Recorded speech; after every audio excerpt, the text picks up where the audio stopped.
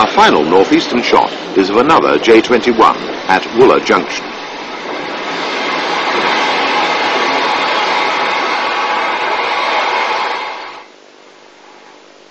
Our Scottish visit commences on the Waverley route, one of Scotland's best-known routes. From Fountain Hall between Galashiels and Edinburgh, a branch ran to the east to Lauder, well known to trout fishermen. The branch is perhaps best remembered for the use of ex-Great Eastern J67 tanks with auxiliary tenders. Two were in use in BR days, the second was 68492. As a southbound freight runs through the junction, we see the former London Suburban tank climbing away to the east towards the only intermediate station at Oxton.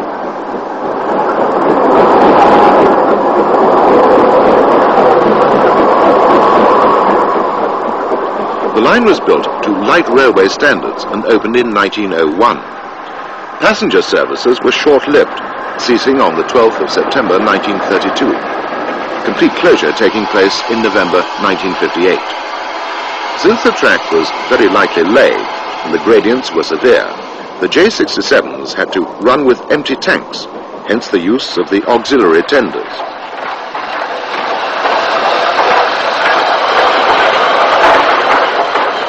Returning to the junction, we see the train being shunted before a southbound express roars through, behind one of Carlisle Canal's A3 Pacifics, Savisto.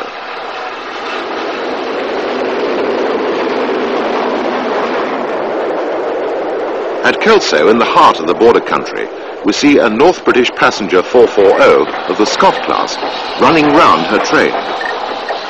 Kelso was an end-on junction with a northeastern line from Tweedmouth.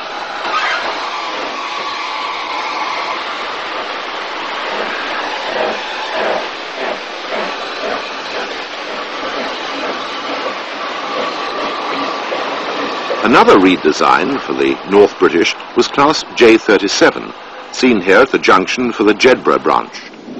Jedburgh itself had closed to passengers in 1948, following floods in the border area. It finally closed in 1964 to all traffic. A J37, still with the early British Railways on the tender, is seen at the original Bowness station on the south bank of the Forth Estuary. Another of the class is seen at Grangemouth, a little to the west, where the first signs of modernization in the form of English electric diesel shunters were in evidence.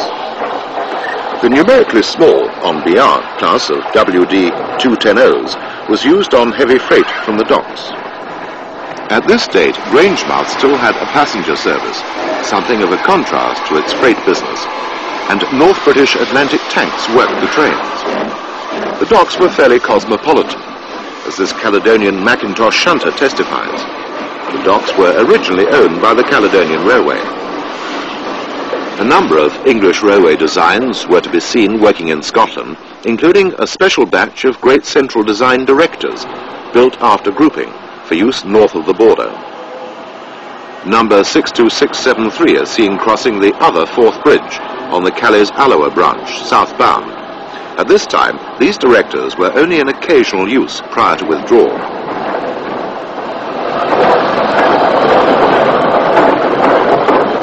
Stirling, on the Caledonian main line to Perth, saw both LMS and LNER trains. Principal expresses were in the hands of Stanier Jubilees, whilst locals were headed by Pickersgill 440s. Ex-North British lines ran east and west from Stirling.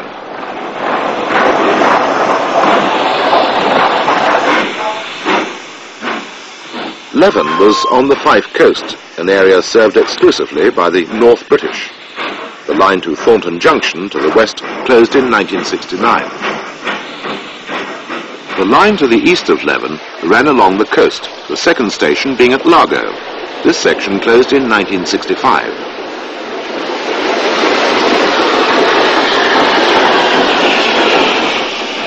Another Fife Coast branch served the villages on the south side of the Tay, Tayport having become the terminus in 1956, the year Cam visited the line.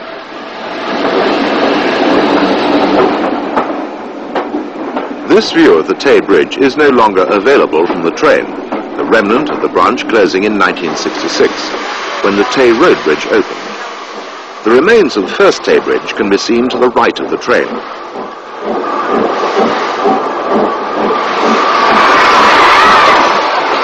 Dundee had east and west termini, the east station being that of the Dundee and Arbroath joint, used by both LNER and LMS trains.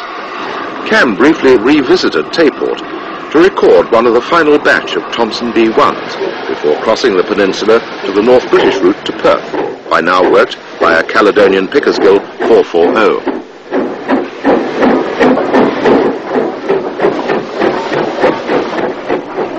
The Perth line joined the main line at Ladybank, where we see one of the small-wheeled Gresley J38 mineral engines heading north.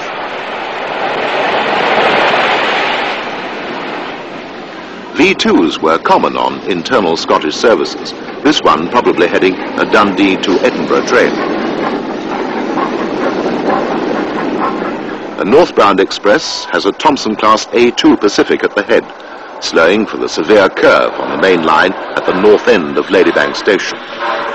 Heavy freight was in the hands of an Austerity 280, whilst the only original North British engine was a J37. Our last Ladybank shot is of another Green Arrow on a light goods. Our last Scottish shot is of another Calais 440 on the Perth line.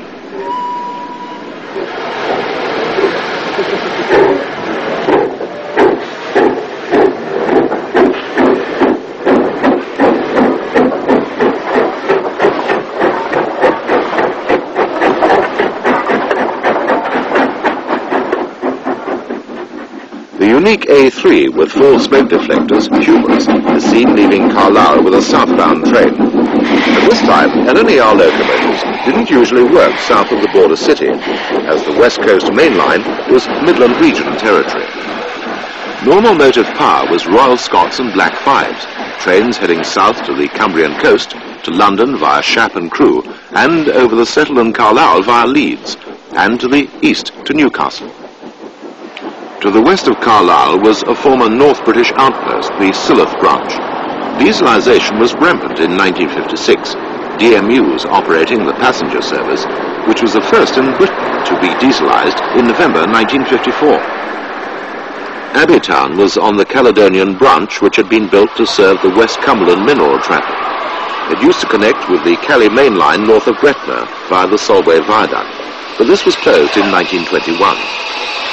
Silloth itself was on the coast, and the branch had a colourful history. Originally independent, the North British leased it in 1862 as a way of avoiding problems with the LNWR at Carlisle. It was eventually closed in 1964 in the face of much local opposition, and it was rapidly lifted.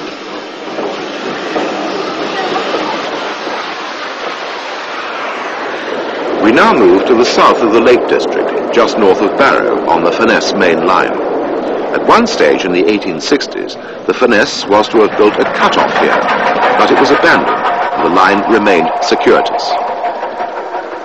The Furness main line ran around the Cumberland coast via Ravenglass and Whitehaven, and by the 1950s was worked by modern LMS motive power. This is a southbound working.